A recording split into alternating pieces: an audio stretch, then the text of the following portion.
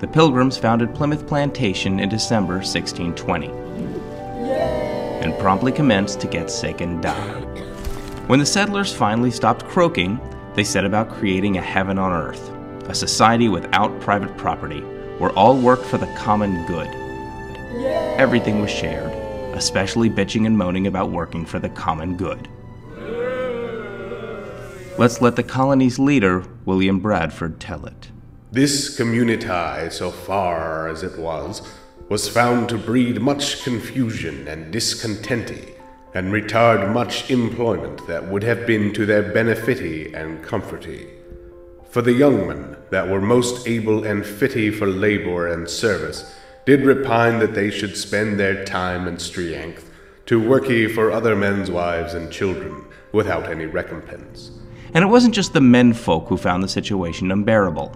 And for men's wives to be commanded to do service for other men, as dressing their meate, washing their cloaths, etc., they deemed it a kind of slavery.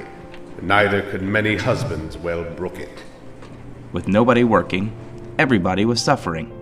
And in case you think nobody was working simply because they couldn't understand a damn thing Bradford was saying, chew on this. In 1623, Bradford and the other leaders assigned to every family a parcel of land. This had very good success, for it made all hands very industrious. So as much more corn was planted than other ways could have been by any means the gov or any other could use, and saved him a great deal of trouble, and gave far better contenty. In no time at all, any general wanty of famine hath not been among us them since to this day. America would never go hungry again.